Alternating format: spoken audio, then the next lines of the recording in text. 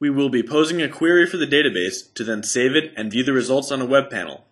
The first thing we do is create an object of the query type.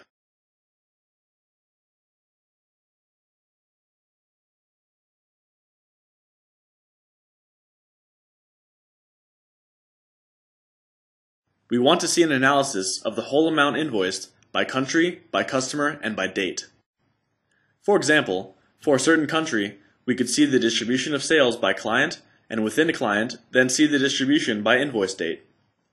Prior to this, I have created the country transaction and assigned one country to each client.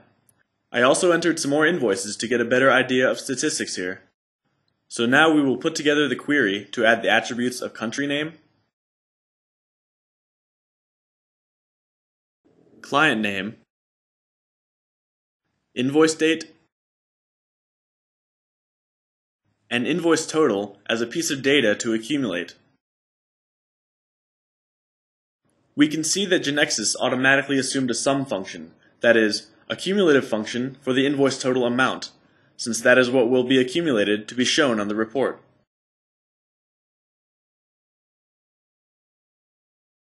Once we have created the structure, we can see the SQL sentence that GeneXus will be sending to the database for the query to be executed.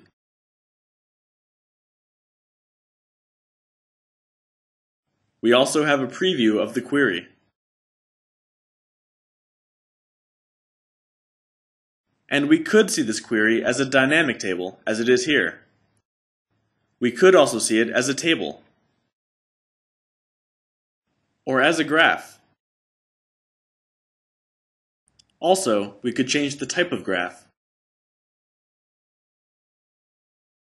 Let's go back to the original view.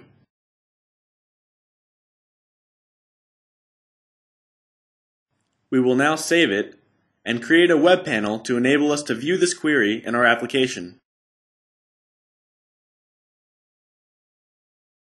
We create the web panel,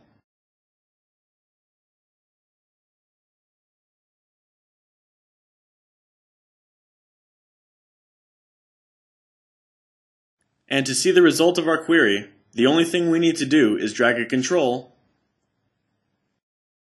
of the query viewer type to our web panel. Next, we will associate this control to the query we created previously.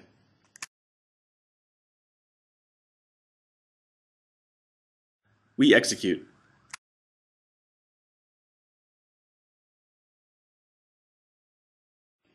And here we have our sales web panel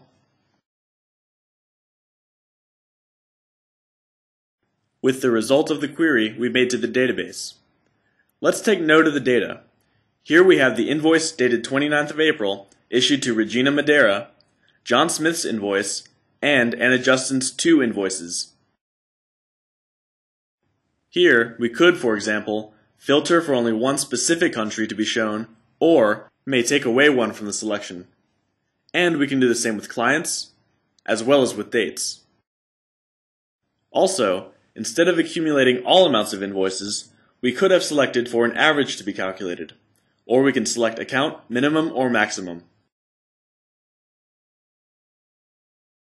Instead of setting these indicators in rows, we could have shown them as columns. And that way the final user may change the appearance or the type of report that he prefers directly on our application. In just a few steps, we have created a query to the database that the user may change dynamically without the need for programming. This is how GeneXus turns our programming task into a simple chore.